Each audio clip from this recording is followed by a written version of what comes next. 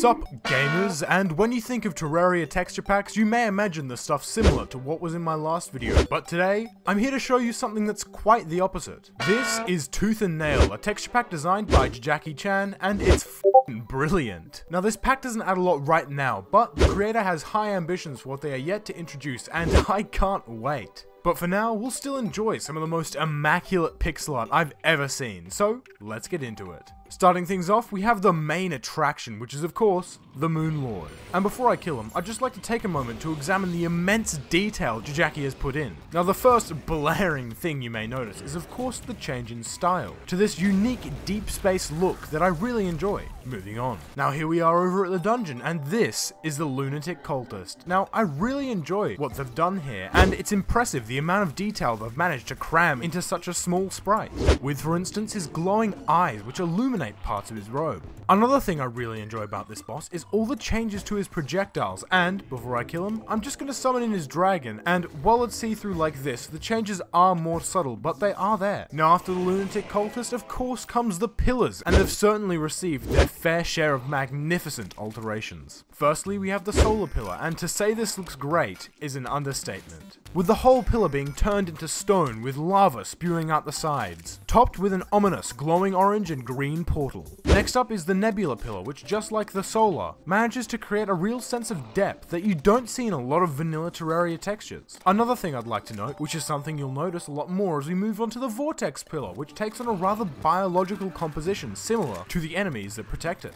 while at the same time still managing to mesh together with the other pillars. Not one looking out of place when compared to another, which is something I hope is continued with the pack's further creation. And last but certainly not least is the Stardust pillar, which again incorporates a much different look, resembling a mishmash of... Now I understand that this video was a bit of a shorter one, but if you did enjoy, make sure to smash like, and of course a link to the pack is in the description. Also a huge thanks goes out to my Patreons, and I'll see you in the